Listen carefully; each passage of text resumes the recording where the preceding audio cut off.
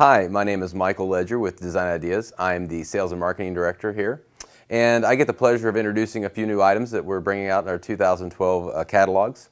The first one is part of our travel series, one of my personal favorites. We like to say it's an opportunity for people that are going on a trip to do a little bit of research in maybe a little bit more interactive way than, say, on the web. So what we provide you, for example, is a puzzle map. You can pull this out. It's actually a street view, part in this case of Boston.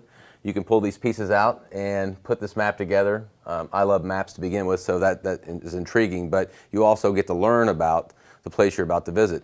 And if you've taken a trip somewhere and you want to revisit that trip in your mind, this is an opportunity, again, put the map together and kind of relive your trip.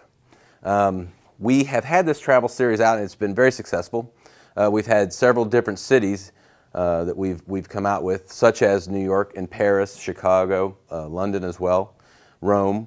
We have added two new ones this time, which is what I'm here to talk about, and that is Boston and it is Las Vegas. We looked at the list of cities we've already done, did a little research to find out that the two most visited cities that we hadn't done yet was Boston and Las Vegas.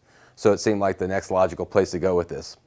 So in addition to the map, we also brought out for these two cities Mapkins. If you unfold these, there's 4 panels, and again, it's a close-up of the city. So these are great conversation pieces, and it's just something a little different for your map. You see here we have other pieces that we support our travel series with, such as the doodles and doodle memo clip, destinations and memo clips. So Boston and Las Vegas are the two new ones in both the map and the Mapkins. But we encourage you to try the whole travel series out. Thank you.